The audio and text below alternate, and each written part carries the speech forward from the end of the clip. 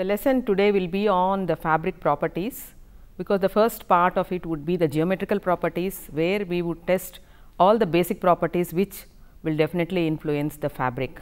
So, testing is a valuable aid for the textile production, for the distribution and the consumption. So, when we know there are certain problems, we can test the problems, and so that we will understand the shortcomings of the properties in them and as well as their post manufacture behavior. If we can know the defects earlier, it will be possible to rectify them at the appropriate time, because sometimes when the defects exceed a particular percentage, then altogether the fabric is rejected in the industry, because they would create a lot of problems in the assembly of the garment. So, to identify the impact of bow and skewness in the fabrics and to evaluate them, to comprehend the effect of moisture, to understand what is the importance of dimensional stability, and to estimate the amount the moisture content and the dimensional stability in the textiles. So, the first problem we generally come across is the bow and the skewness, where it is a very simple problem, because we know that the fabric contains two sets of yarns, the warp yarns and the weft yarns, which are interlaced at right angles to each other. Now, if this right angle would not occur, then the defects would occur, and the common defect we come across when the yarns are not at right angles to each other, we see the bowing and the skewness in the fabric. We call a defect to be a bow when the filling yarn in the middle of the fabric is sometimes ahead or behind the sides of the fabric, and the skew would be the defect when it occurs when the filling yarn is at an angle other than 90 degrees angle to the warp. Now, ASTM has defined bow and skewness. So, according to them, bow is a fabric condition that results when filling yarns or the knitted corsets are displaced from a line perpendicular to the selvage and form one or more arcs across the width of the fabric. And coming to skewness, it is also a condition resulting when the filling yarn or a knitted course are angularly displaced from a line perpendicular to the edge or sides of the fabric. In fact, skewness is also called as a bias, and both these defects would occur just because these yarns are not at right angles to each other. Now, there are certain problems that are associated with bow and skewness. The first problem that occurs would be because the manufacturing process itself would be slightly defective, the problems would affect, and in warping, weaving, finishing, all this process there is every chance for the bow and the skewness to result. In weaving, we mostly see, because there is a variation in the tension of the width of the warp beam, the skewness occurs when there is an uneven let off or take up speeds on the loom. This unequal tension will be seen sometimes on one side or sometimes on both the sides, and generally the problems or the defects would occur greatly in the finishing aspect, where fabric dyeing, sometimes tentering and other operations would take place. So, wherever there is a potential uneven distribution of tensions across the fabric, we generally come across with the bow and the skewness problems.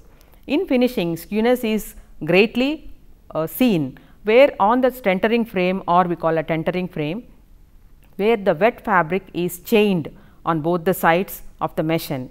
So, here when the attachment of the fabric is done in such a way that one side of it is attached pulled off 90 degrees, or when the chains on the machine would move at a different speed, the skewness would reflect. In fact, both bow and skewness are very displeasing visually, and it is more apt or seen in colored fabrics, and in patterned fabrics it is very prominently seen in case of plaids and stripes. So, when such problem occurs, it would be very difficult to match them when we are matching the fabrics while the sewing, either by the home sewer or even the manufacturer. Now, there are certain difficulties that arise because of skewness, where the tailoring or the sewing aspects, where we convert the 2D fabric into a 3D or 3-dimensional forming, where when the garments are made with a fabric of having a defect of skewness, they behave very differently on each part of the body, and sometimes it loses the shape. In fact, both bow and skewness, they create some twists in the garments in the laundering, where the leg of a pair of jeans or the sleeve, the long sleeve on a shirt would change, and especially on small parts like the collars, cuffs, both these defects are to be very detrimental. In fact, it is assumed by the manufacturers that bow is the maximum or one among the top 10 problems that they occur in the industry. Now, let us see about the method of measuring these bow and skewness defects in a fabric. Now, the first one would be the filling bow. So, for this we require small tools like a measuring stick or some steel tape, one rigid straight edge and which is longer than the width of the fabric, and of course, a flat surface. Now, on this the first thing is we have to take a fabric where there is a defect, lay it very flat on a flat surface without any tension. Now, either with a pencil or with a fabric marker, we have to trace one filling yarn where there is a deviation which we find. Generally, there are about 3 places where we are supposed to do the testing, which are very widely spaced, and take a average of these readings. And once the tracing is done, now we have to place the straight edge across the fabric in a way connecting the 2 points of the traced yarn where it is meeting the edges of the fabric. Now, the measurement has to be done so accurately that it has to be measured to 1 mm, and the distance between these two would be the baseline. Now, when the measure is to be done, the distance between the baseline to the deviation of this filling or the bow has to be made, which is supposed to be called as a bow distance or the D. Now, when we take the percentage of this, it is 100 into the measure of the bow by the baseline, which gives the percentage. In fact, all the fabrics before testing have to be conditioned and only then they have to be tested. So, if it is long bolts, you can still make more number of places to be measured, wherein you get an average of maybe 5 to 10 readings also can be done. Now, coming to skewness. So, as we have already seen, it is a distance parallel to and along the selvage between the point at which the filling yarn meets one selvage and a perpendicular from the point at which the same filling yarn meets the other selvage is the measure of the skewness.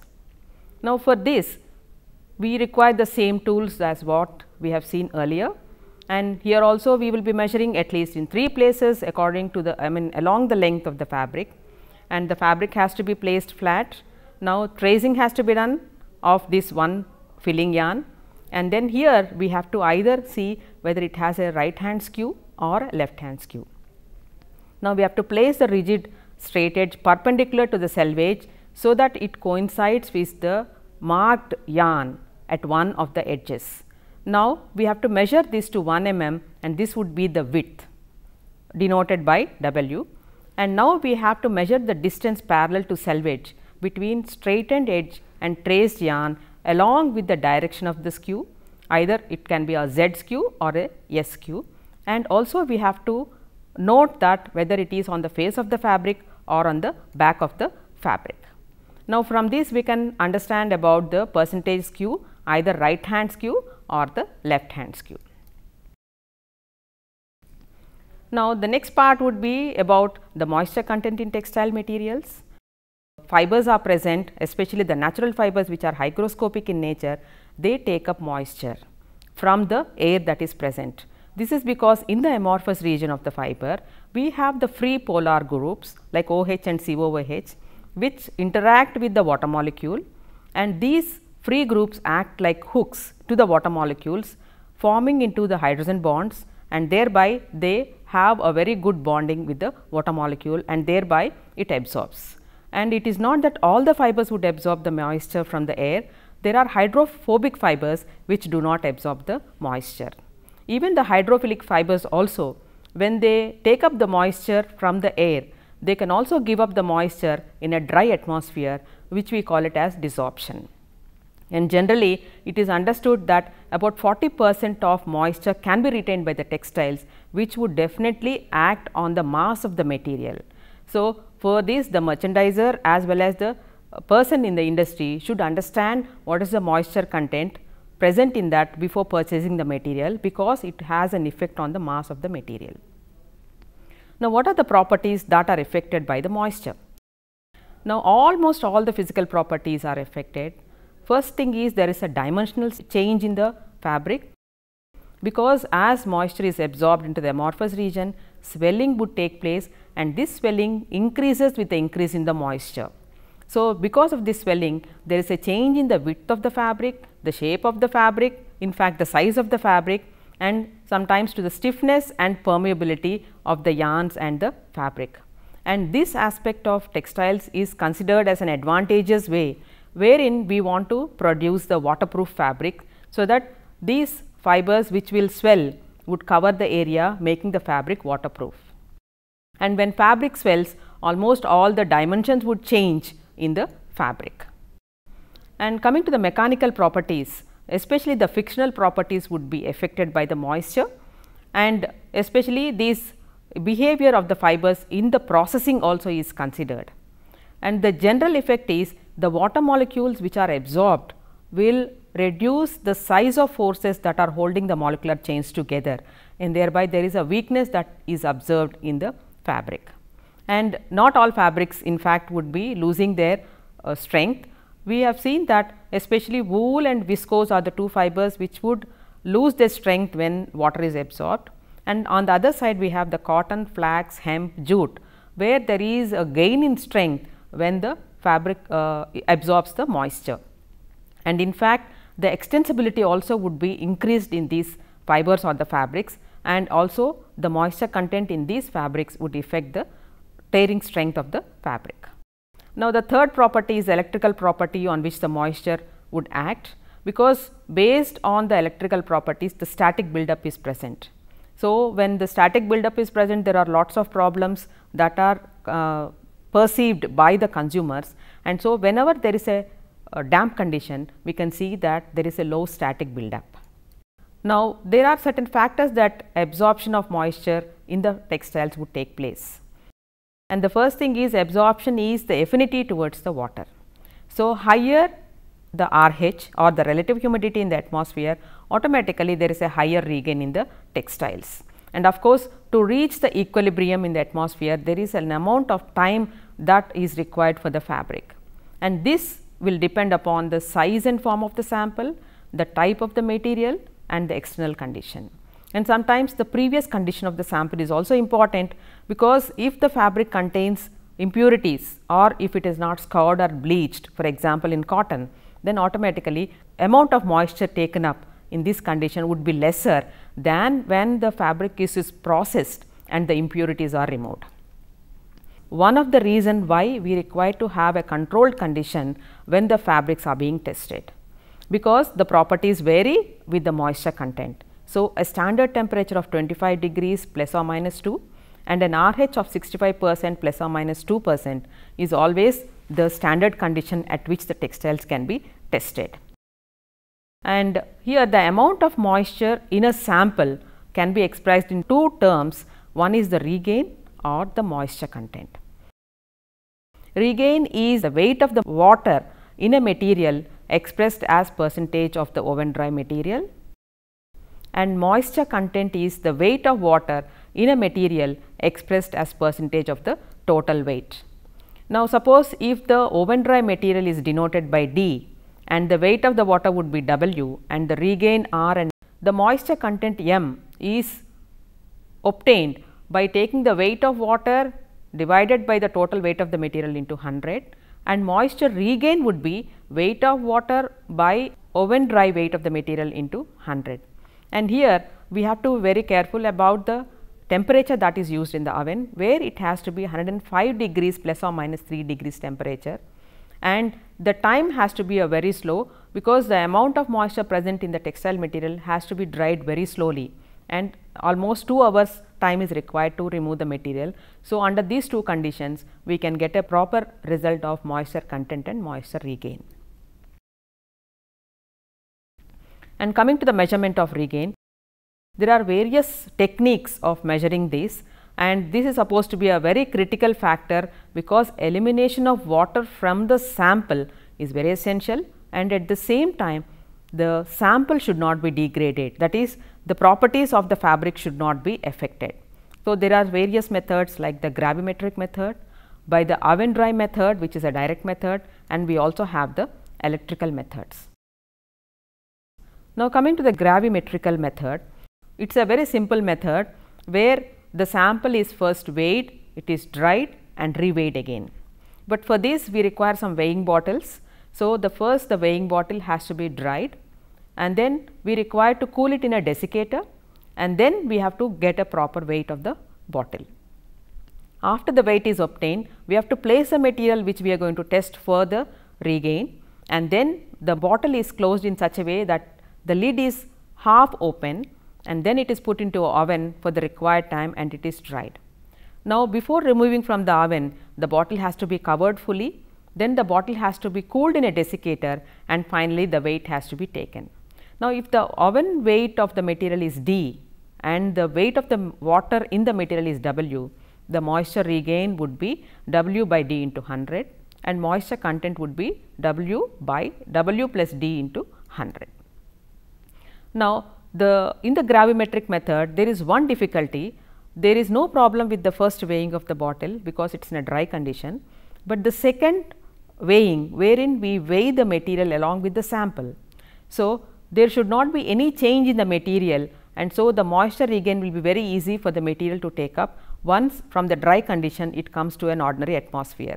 So, the accuracy would be drying it very slowly, and the oven temperature should be 105 degrees centigrade, and while transferring the bottle from the oven to the desiccator and from the desiccator to the balance, one has to be very careful about the moisture regain the fabric would take up. Now, the second method is the oven dry method.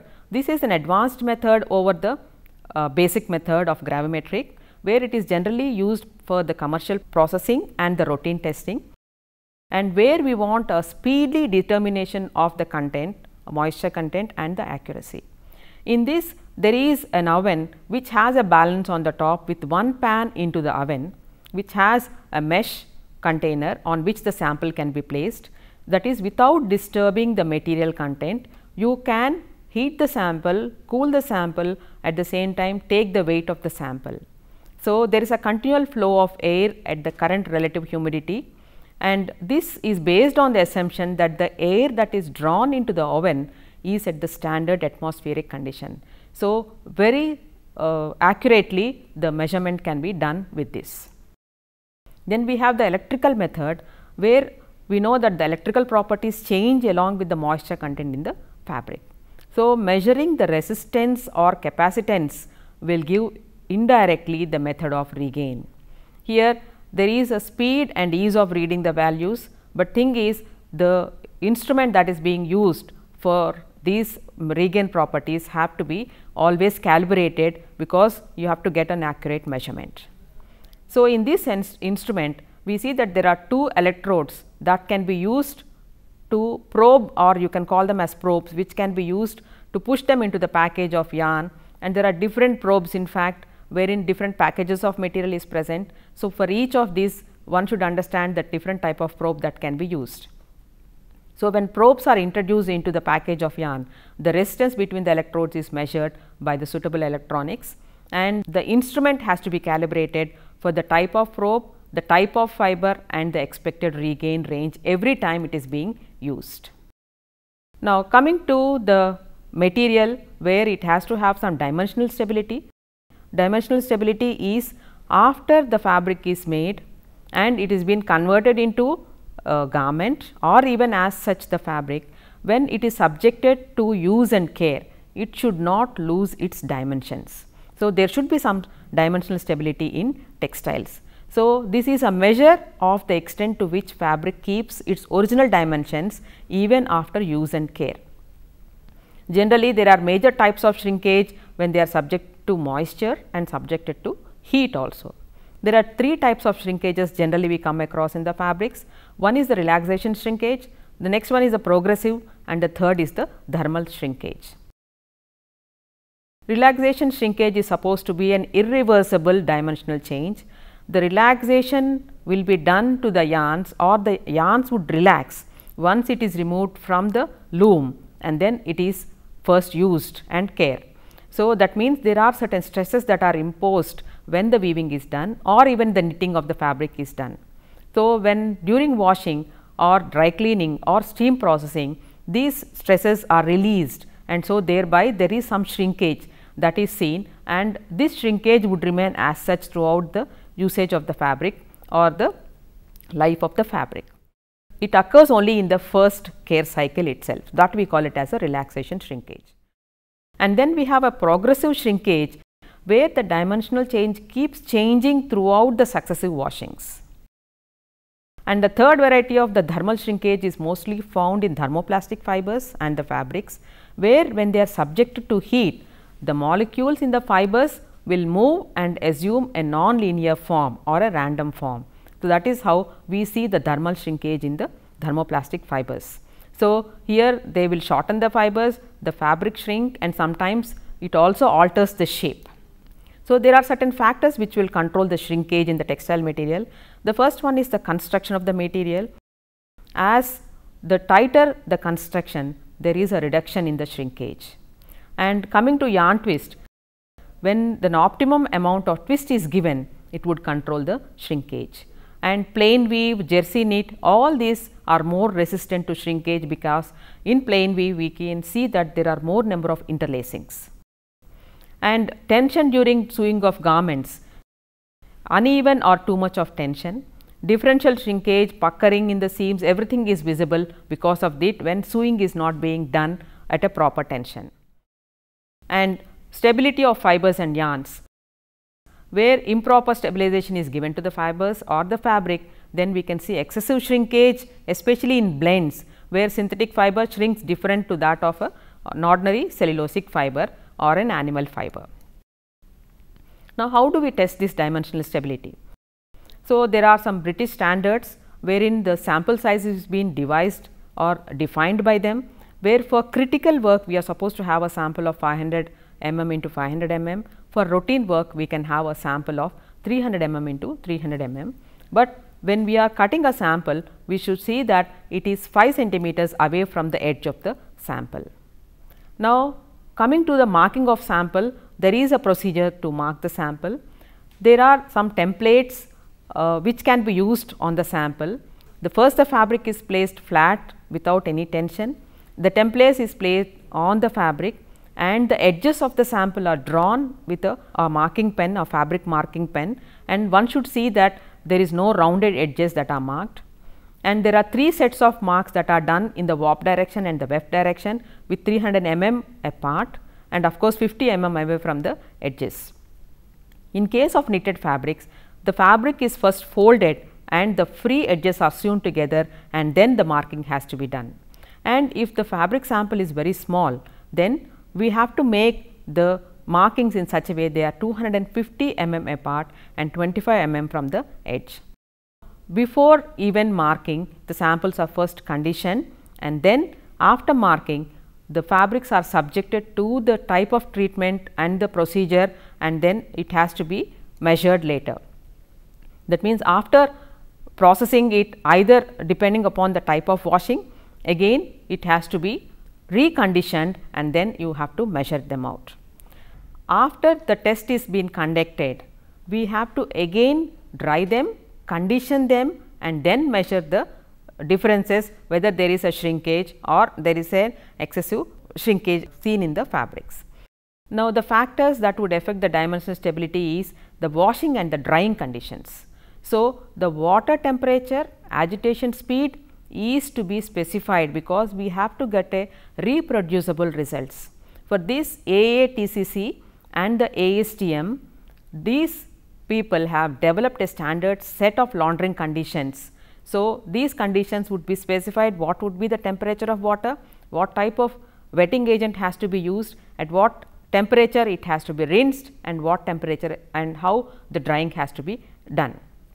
And sometimes to simulate the home laundering, some dummy fabric is also added or some ballast is added to make a full wash load for the samples. And even the drying of samples also would play a lot of influence on the dimensional stability. Either you dry them flat on the floor, or you dry them on the line. So, these aspects have been defined by the ASTM and AATCC. So, these have to be very carefully followed while the test for shrinkage has to be done. So, for dimensional stage, we require the standard detergent, specific temperature of water, the mechanical action and the drying temperature as well. Now, there is one like relaxation shrinkage is generally done where the fabric is put into cold water immersion. Here stains in the fabric. So, as explained earlier, relaxation shrinkage is done or it happens only in the first care cycle. So, for this we have to soak the fabric in cold water and then we have to keep the fabric between glass surface and then hold it flat and then we have to measure.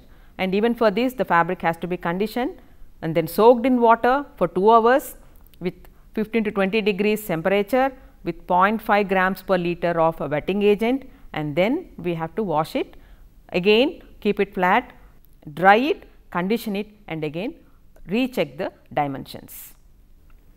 So, there are some specific scales that are now available with the shrinkage testers that are now into the market. So, with that we can directly calculate the percentage of shrinkage.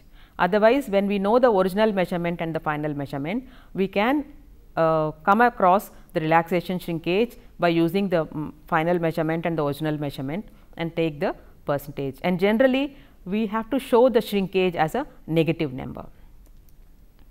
So, woven fabrics have defects like bow and skew, which may lead to lots of problems in the assembly and especially the aesthetics of the garments. So, this may be due to the faulty weaving, faulty finishing. So, if one can understand this problem, then it can be rectified at that place, so that the garments would never lose their aesthetics.